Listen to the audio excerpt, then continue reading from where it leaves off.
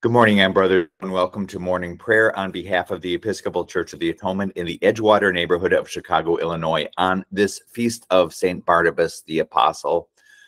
Welcome to Google Meet. For now, we'll just ask participants to mute your microphones. It's up to you whether you want to mute your video. Comments can be made by clicking on the bubble in the lower right hand of your screen if you're on a computer. This is important when we get to the community prayer section of morning prayer. While we're gathering ourselves in prayer this morning, it's our custom to light candles to signify God's presence. I'm going to do that now. I invite you to do the same.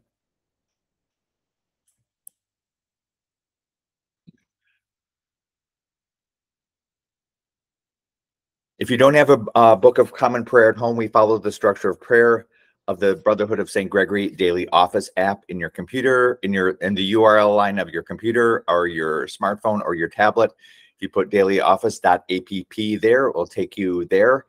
Once you're in the app, there's two important settings. In the upper right-hand corner, there's three small bars or three small lines there. If you click or touch on there, it will take you to the settings. Two important settings for us is that you'll want to set the Psalm cycle to the 30 Psalms. You'll want to set the Lord's Prayer to traditional language. If you are using a prayer book at home, I'm going to give you some page numbers now and some page numbers along the way. Morning prayer will begin on page 80 of the prayer book, where the page 80 of the prayer book followed by the Venite on page 82. Psalms today will be Psalms 56, 57, and 58, starting on page 662 of the prayer book. Canticles today, because it's a feast day, will be Canticles 16 and 21. Canticle 16 is on page 92 of the prayer book, and Canticle 21 is on page 95. And at the end, we'll do the general thanksgiving, and that's on page 101. Before we get going, I'm going to read the hagiography for St. Barnabas.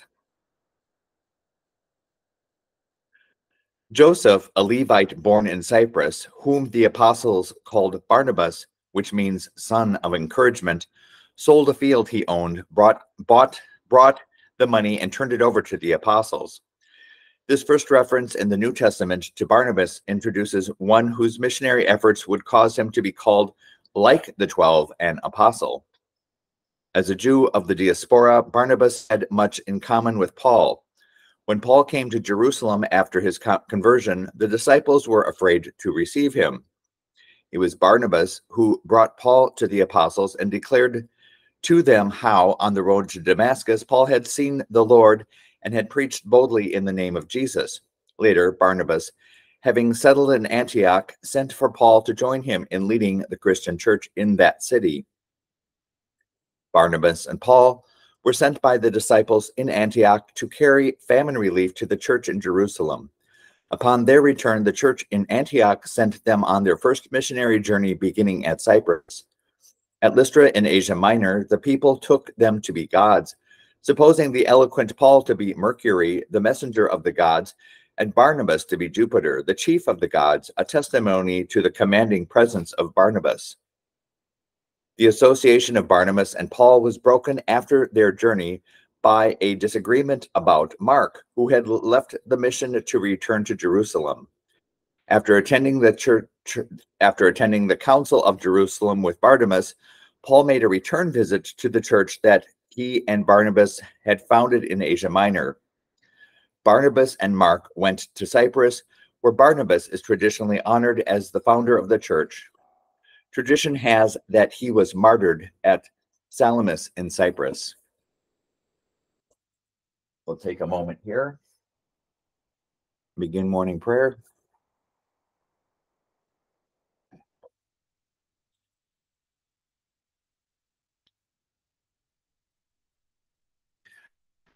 We give thanks to the Father who has made us worthy to share in the inheritance of saints in light.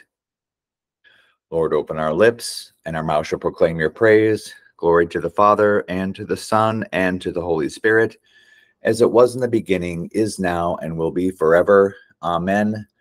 Alleluia. The Lord is glorious in his saints. Come, let us adore him. Come, let us sing to the Lord. Let us shout for joy to the rock of our salvation. Let us come before his presence with thanksgiving and raise a loud shout to him with psalms. For the Lord is a great God and a great King above all gods. In his hand are the caverns of the earth, and the heights of the hills are his also. The sea is his, for he made it, and has molded the dry land. Come, let us bow down and bend the knee and kneel before the Lord our Maker, for he is our God, and we are the people of his pasture and the sheep of his hand. Oh, that today you would hearken to his voice. The Lord is glorious in his saints. Come, let us adore him. Together, let us pray Psalms 56, 57, and 58, starting on page 662 of the prayer book. Have mercy on me, O God, for my enemies are hounding me. All day long they assault and oppress me. They hound me all the day long. Truly there are many who fight against me, O Most High. Whenever I am afraid, I will put my trust in you. In God whose word I praise, in God I trust and will not be afraid. For what can flesh do to me? All day long they damage my cause. Their only thought is to do me evil. They band together, they lie in wait. They spy upon my footsteps because they seek my life. Shall they escape despite their wickedness? O God, in your anger, cast down the peoples. You have noted my lamentation, put my tears into your bottle. Are they not recorded in your book? Whenever I call upon you, my enemies will be put to flight. This I know, for God is on my side. In God the Lord, whose word I praise, in God I trust and will not be afraid. For what can mortals do to me? I am bound by the vow I made to you, O God.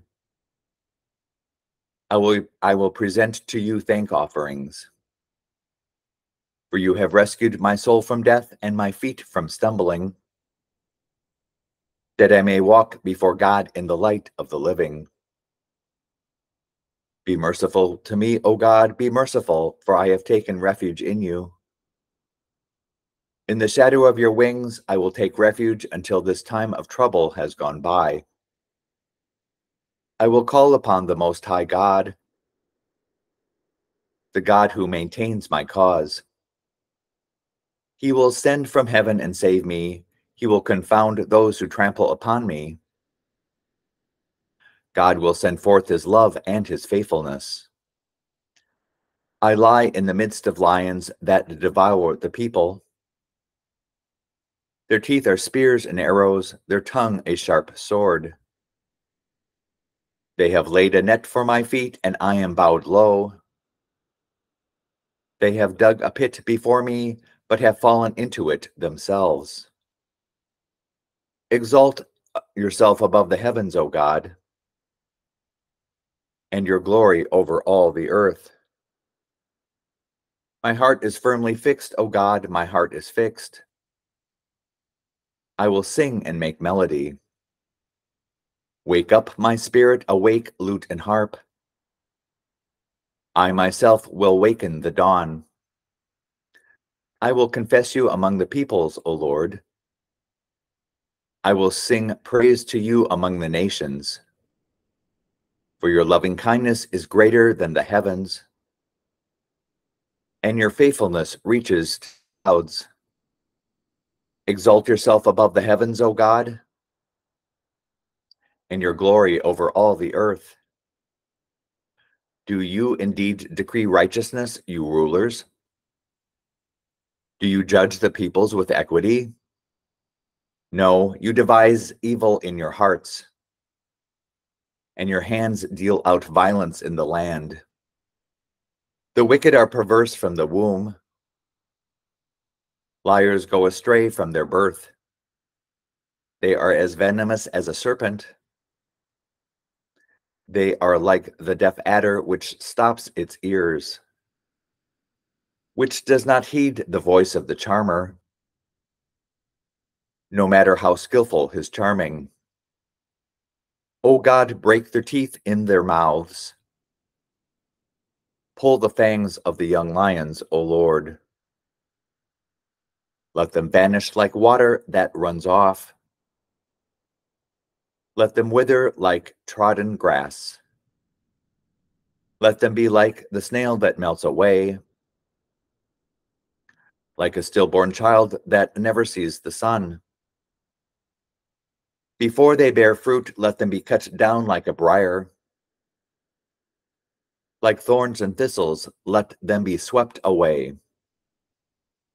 The righteous will be glad when they see vengeance.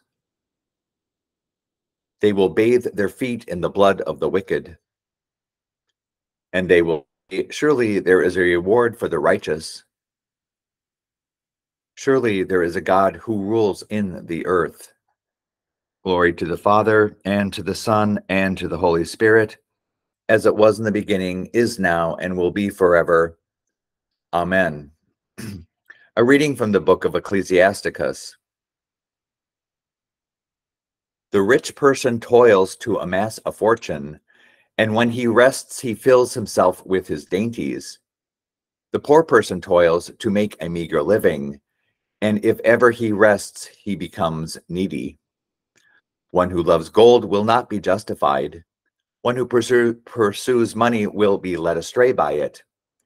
Many have come to ruin because of gold, and their destruction has met them face to face. It is a stumbling block to those who are avid for it, and every fool will be taken captive by it. Blessed is the rich person who is found blameless and does not go after gold. Who is he that we may praise him? For he has done wonders among his people. Who has been tested by it and has been found perfect? Let it be for him a ground for boasting. Who has had the power to transgress and did not transgress, and to do evil and did not do it? His prosperity will be established, and the assembly will proclaim his acts of charity. Here ends the reading. Together, let us pray Canticle 16, found on page 92 of the prayer book, the Song of Zechariah on page 92. Blessed be the Lord, the God of Israel. He has come to his people and set them free. He has raised up for us a mighty Savior, born of the house of his servant David. Through his holy prophets he promised of old that he would save us from our enemies, from the hands of all who hate us. He promised to show mercy to our fathers and to remember his holy covenant. This was the oath he swore to our father Abraham, to set us free from the hands of our enemies, free to worship him without fear, holy and righteous in his sight, all the days of our life.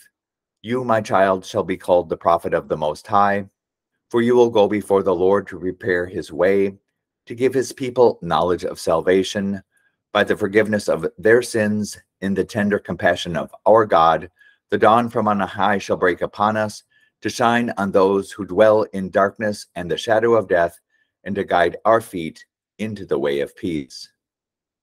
Glory to the Father, and to the Son, and to the Holy Spirit, as it was in the beginning, is now, and will be forever. Amen. A reading from the Acts of the Apostles. The whole group of those who believed were of one heart and soul. No one claimed private property of any possessions, but everything they owned was held in common. With great power, the apostles gave their testimony to the resurrection of the Lord Jesus, and great grace was upon them all. There was not a needy person among them, for as many as owned lands or houses sold them and brought the proceeds of what was sold. They laid it at the apostles' feet, and it was distributed to each as had need. Any had need. There was a Levite, a native of Cyprus, Joseph, to whom the apostles gave the name Barnabas, which means son of encouragement. He sold a field that belonged to him, then brought the money and laid it at the apostles' feet. Here ends the reading. Together, let us pray Canticle 21, the You Are God, the Te Deum Laudamus, found on page 95 of the prayer book. Canticle 21 on page 95.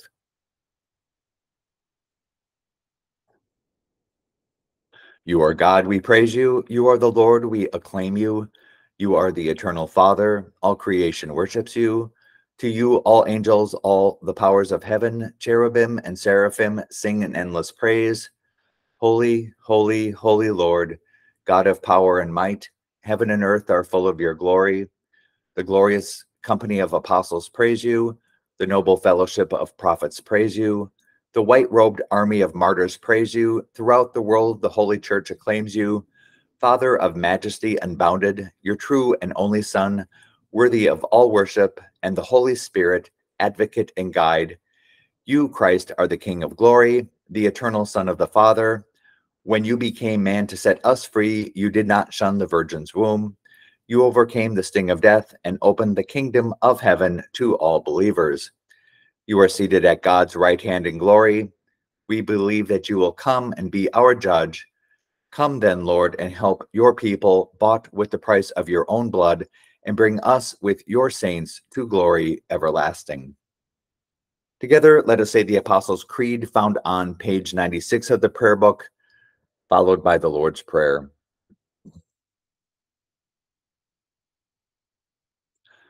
I believe in God, the Father Almighty, creator of heaven and earth. I believe in Jesus Christ, his only Son, our Lord. He was conceived by the power of the Holy Spirit and born of the Virgin Mary. He suffered under Pontius Pilate, was crucified, died, and was buried. He descended to the dead. On the third day he rose again. He ascended into heaven and is seated at the right hand of the Father. He will come again to judge the living and the dead. I believe in the Holy Spirit, the Holy Catholic Church, the communion of saints, the forgiveness of sins, the resurrection of the body, and the life everlasting. Amen. The Lord be with you, and also with you. Let us pray. Our Father, who art in heaven, hallowed be thy name. Thy kingdom come, thy will be done, on earth as it is in heaven. Give us this day our daily bread, and forgive us our trespasses, as we forgive those who trespass against us. And lead us not into temptation, but deliver us from evil.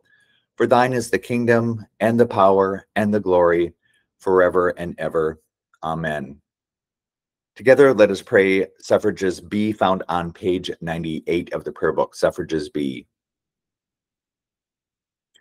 Save your people, Lord, and bless your inheritance. Govern and uphold them now and always. Day by day we bless you. We praise your name forever. Lord, keep us from all sin today. Have mercy on us, Lord, have mercy. Lord, show us your love and mercy, for we put our trust in you. In you, Lord, is our hope, and we shall never hope in vain. Grant, O God, that we may follow the example of your faithful servant Barnabas, who, seeking not his own renown, but the well-being of your church, gave generously of his life and substance for the relief of the poor and spread of the gospel. Through Jesus Christ, our Lord, who lives and reigns with you in the Holy Spirit, one God, forever and ever. Amen. O God, the author of peace and lover of concord, to know you is eternal life, to serve you is perfect freedom. Defend us, your humble service, and all assaults of our enemies, that we, surely trusting in your defense, may not fear the power of any adversaries, through the might of Jesus Christ, our Lord. Amen.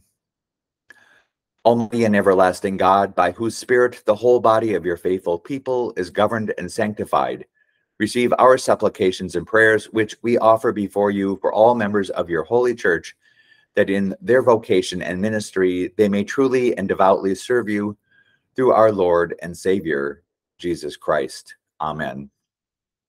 Next are the prayers for the Episcopal Church of the Atonement in Chicago and beyond for the week of June 9th. You can add your own intentions either silently or aloud at home, or you can add them to the comments feed of this Google Meet, and hopefully I will see them and be able to read them.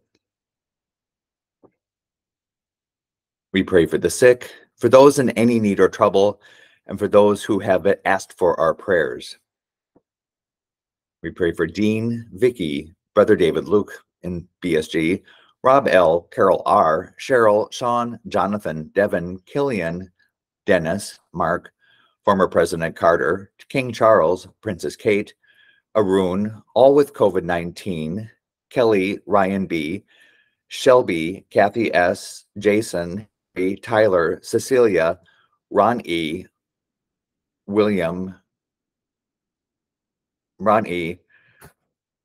William Sr., Jim, all who mourn, for Ken, a deacon, David, Thomas, and Greg, who are priests. We pray for an end to war and violence, remembering especially the people of Ukraine, Russia, Iran, the Red Sea, Myanmar, and Yemen, for justice and for an end to violence and division in our neighborhood, city, and nation. We pray for all healthcare workers, especially Joseph Basil, Jackie, Gary, Will, Choi, Erica K., Larry, Kieran, Lee, Kari, William, Eric, Lisa, Thomas, and Emily. For all families and children in this city and state, for all expectant parents, and for all prisoners. We pray for members of our military services on active duty, especially Celeste and Nate, and for Scott serving as security in Iraq. We pray for Paula, our bishop, Charles, our rector, Amanda and Dave, our wardens, and for the members of our vestry, for our sister parishes of St. Benedict's and St. Matthew's in Chiapas, Mexico. We give thanksgiving this week for the birthdays of Carol Trapp, Father Gary Lawler, Nicholas Chalice, Janine Singleton. Give thanksgiving this week for the diaconal ordination anniversaries of Father Tom Scott and Father Charles Everson. Give thanksgiving for the wedding anniversary of Kevin Simcox and Carolyn Neal. And we pray for the departed. For the Reverend James Lawson Jr., Jurgen Moulton, retired Apollo 8 astronaut William Anders, victims of gun violence, and at the anniversaries of their deaths, for Stephen Pate, Nyang Choi Louis, Linda Sachia, Florence Starr, Alessandra Norma Aranda, Denver Charles Davis, Robert Branham, Brent and Marcy Cameron, Richard Blond, John Jensen, Eleanor Dahmer, and John Toman. And we have a prayer for peace. Lord, God of Abraham, God of the prophets, God of love, you created us and you call us to live as brothers and sisters. Give us the strength daily to be instruments of peace. Enable us to see everyone who crosses our path as our brother or sister. Make us sensitive to the plea of our citizens who entreat us to turn our weapons of war into implements of peace, our trepidation into confident trust, and our quarreling into forgiveness. All this we ask through Christ our Lord. Together, let us pray the general thanksgiving found on page 101 of the prayer book.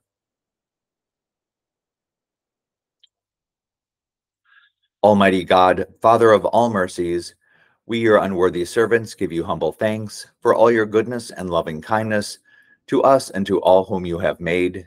We bless you for our creation, preservation, and all the blessings of this life, but above all for your immeasurable love and the redemption of the world by our Lord Jesus Christ, for the means of grace and for the hope of glory. And we pray, give us such an awareness of your mercies that with truly thankful hearts we may show forth your praise, not only with our lips, but in our lives, by giving up ourselves to your service and by walking before you in holiness and righteousness all our days, through Jesus Christ our Lord, to whom with you and the Holy Spirit be honor and glory throughout all ages. Amen. Let us bless the Lord. Thanks be to God. Glory to God, whose power working in us can do infinitely more than we can ask or imagine. Glory to him from generation to generation in the church and in Christ Jesus, forever and ever. Amen. This concludes morning prayer. Thank you, everybody, for being here. You can join us for morning prayer every morning here with the Episcopal Church of the Atonement at 8:30 a.m. This evening at 5:30 a.m., there's going to be evening prayer. That's on Tuesdays. That's also on the Google Meet platform. Weekly Mass schedule, Monday and Friday at 7:30 a.m., Tuesday and Thursday at noon, Wednesday at 7 p.m., Saturday at 10 a.m., Sunday Masses at 8 a.m., a Sung Mass at 9 a.m., and a Solemn High Mass at 11 a.m., which is broadcast on YouTube. So everybody, have a great week, be kind, and be safe.